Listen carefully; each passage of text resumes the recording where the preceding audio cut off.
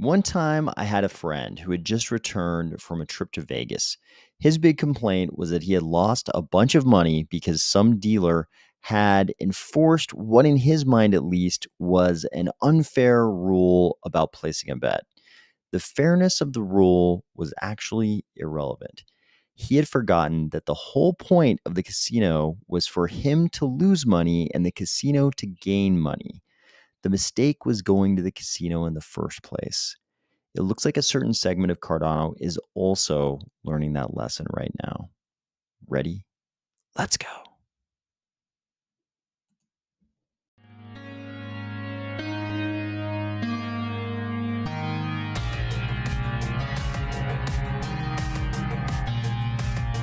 Today, we're going to discuss the casino problem in crypto and even in Cardano and why I hope it wasn't a problem for you, the big atomic wallet hack, an indicator of where we are in the crypto interest cycle, and some more Cardano metaverse game footage.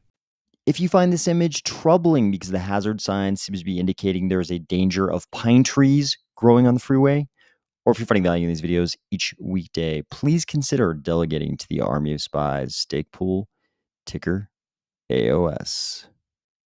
I think a lot of people in crypto have been a bit like this frog here lately. If this post is to be believed, what's going on here is that some male frogs have kind of a trial and error method in terms of finding a mate. And they'll just wait until something comes along that has an appropriate amount of movement and maybe, very slightly matches the right pattern. And then they'll just kind of clasp on, hoping that might be the opportunity that takes them to their goal. I think this is a little bit like what happens with gambling. I think a lot of people who gamble, they sort of know that there's a lot of movement of money that happens in casinos. There's a lot of money changing hands in casinos, and that part sounds good because they would like money to change hands into their pockets. They might even understand that most of that movement of money is out of the pockets of people just like them, players in the casino just like them. Money is flowing out of the pockets of those players into the coffers of the casino owners, into the accounts of the casino. Unfortunately, they also know of noteworthy examples of that flow reversing, of players making sizable amounts of money at the casino. And of course, that's what keeps them coming back, that glimmer of hope that they could be, that very occasional person who makes a bunch of money at the casino. That's why they want to go back to the casino. And some of them might even, explain it in terms of, their losses, due to the house edge, the obvious house edge at casinos. They might even understand that that's sort of their, the entrance price for them to sit around in the casino and have a night of entertainment and free or cheap drinks. They might even understand that part and rationalize it that way. But the thing that's true is that there is definitely a house edge, and the only way for them to have a good probability of not losing money in the casino is to not step foot in the casino. This same thing is true in crypto, except in crypto, it's much worse for a very specific reason. In crypto, we have this certain genre of project, and these projects self-admittedly are not trying to create any real utility. They're going to sell you an asset, and it could be fungible or non-fungible.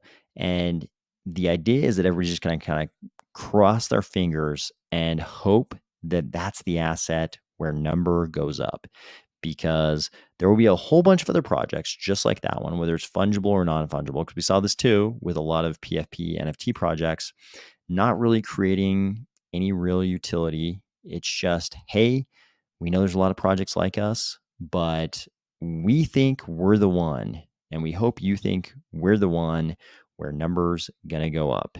And then everybody sort of buys in the project and just hopes number goes up. This sounds a lot like, these games of chance available in traditional casinos. It's sort of also, like the players know that chances are, whatever they gamble on, probably not going to be a winner, but it could be because We have these noteworthy examples in the past where somebody made a whole bunch of money, and that hope alone is enough to get people to participate, just like with the casinos. But in crypto, it's far, far worse because in those casinos, you have a pre established set of rules. The player comes in, the dealer is there representing the casino, and there's a pre established set of rules. Sometimes there's confusion about the rules. Sometimes the player sort of discovers the rules as they play, or discovers that there's something about the rules that they didn't understand, but there is supposed to be at least a pre-established set of rules. And in places like Vegas, there's even a gaming commission that, makes sure that certain rules are adhered to, that kind of thing. In crypto, we don't have that. In crypto, a project just sort of pops up and they say, hey, we're going to sell you this type of asset. And the community who's going to buy that asset, they may have certain expectations about what the rules are going to be with that project and that asset and the issuance of that asset, just based on the way things have happened in the past with similar projects. But the project doesn't usually make any promises. They don't usually, I mean, they might make some, but they don't make many promises as to what they're going to do or what the rules are going to be. So then in crypto, we end up in this situation where the community has an expectation about what the rules are going to be. And then, of course, the project deviates from those rules. And there are a whole bunch of different types of deviations that might happen. It could be that the people involved with the project are actually competing with the retail community. They're competing with them. And sometimes the insiders have an unfair advantage. Sometimes, they get the asset, before retail can get it, and they're sort of already selling the asset before retail can even get their hands on it, or sometimes the insiders can even acquire special tools. Sometimes they can even acquire special tools that give them an even greater edge over retail.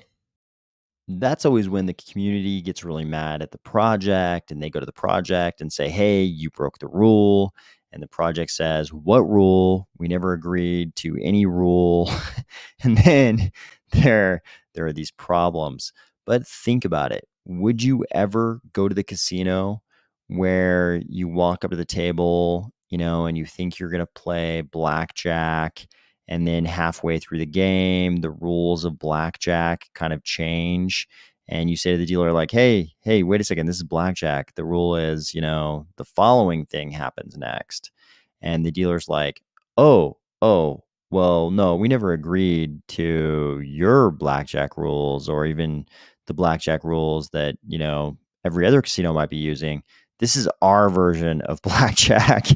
We never agreed to any rule set. In fact, we can just change the rules right now because we're the dealer.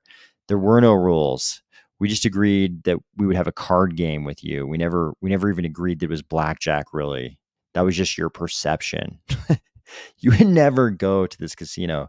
You would never set foot inside that casino. I think the only way, even with a normal traditional casino, the only way to guarantee you don't lose money is not to set foot inside the casino. But you should probably, if you're afraid of losing money, which everybody should be, you should probably not ever set foot in these crypto casino projects where there are no rules. If there's already a house edge when there are rules, you definitely shouldn't set foot in the casino where the project doesn't agree to any rules. By the way, I'm not saying you should choose more wisely which of those types of projects you gamble on. I'm saying you shouldn't gamble on any of those projects. You should not step in that casino whatsoever. Speaking of not gambling, in the latest installment in the saga of you should put your crypto on hardware wallets and not in software wallets, I know that got a little more complicated with the recent Ledger thing, but still, I'm still saying you should put your crypto in hardware wallets, not in software wallets.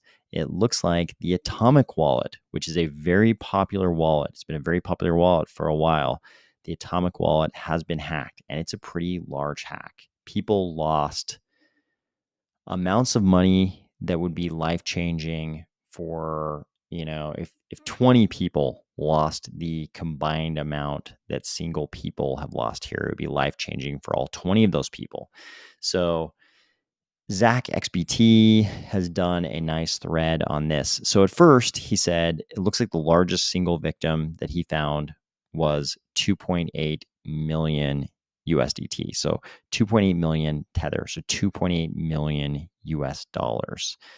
Then we find him kind of revising that. He makes some observations. There were already phishing scammers already trying to send fake tweets, from Atomic Wallet to victims to prey on the victims, which is pretty terrible. Then he says it looks like total losses have surpassed 14 million.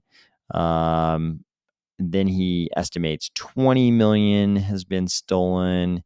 Then he says the new largest individual loss was 3.5 million. He's going to revise that even higher.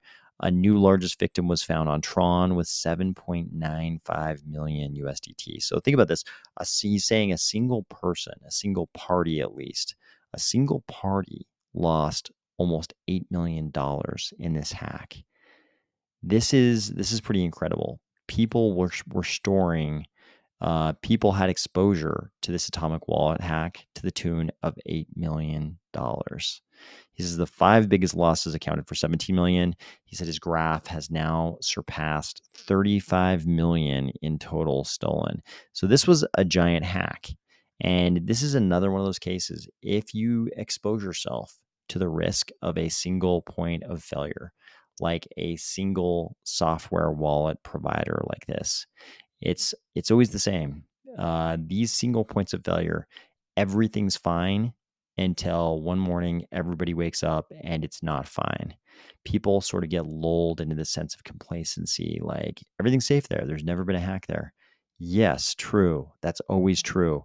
There has always never been a hack until the first hack.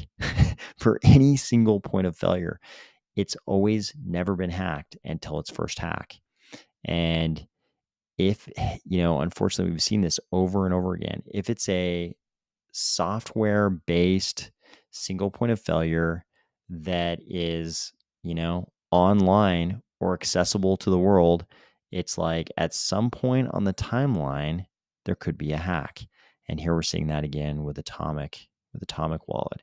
So do not rely on software wallets. Even despite all of the controversy with Ledger recently, you're still better off in a hardware wallet than you are in a software wallet. You can still lose your money in a hardware wallet. You could still screw up and accidentally expose your seed phrase to someone, but I think you are better in a hardware wallet than you are in a software wallet still. If you're wondering why are things still so dead, here's the Google Trends page for Cardano, and you can see interest in Cardano is just very, very low from this period from 2018 all the way up until about December of 2020. We saw nothing but very, very low interest in searching for Cardano. And now we are not quite as low as we were back in those days, but we're still extraordinarily low compared to this peak of activity in between, December 2020-ish and, wherever you want to stretch it out to here in 2022 and early 2022. We're just in that part of the cycle where there's not a lot of interest in crypto in general. And you can see it's not just Cardano. If we change the search to crypto, we get a very similar graph for the past 5 years. And if we go out to the 2004 to present, we can see this is, in fact, a cycle. You see like very small amounts of interest. In fact, there was no crypto out here. So when people were searching for crypto, they were searching in the pre-Bitcoin era back here. But then even after we get into the Bitcoin era, very little interest. And then you'll have a huge peak in interest. And then you'll have a drop in interest, then another huge peak in interest. Obviously, we're just in that part of the cycle where there's very low interest in crypto generally. Looks like Cornucopia has dropped some more gameplay footage for us. I like to keep track of what these metaverse projects are doing. I think so far we've really only seen sort of the birth and planning phases of these projects. Like obviously we had previous crypto metaverse projects like Decentraland and Sandbox, but this era of metaverse projects, and especially in Cardano, we've really only seen sort of the dreaming up of these projects. And like I always say, any one of these metaverse projects in Cardano or anywhere else in crypto could fail at any time.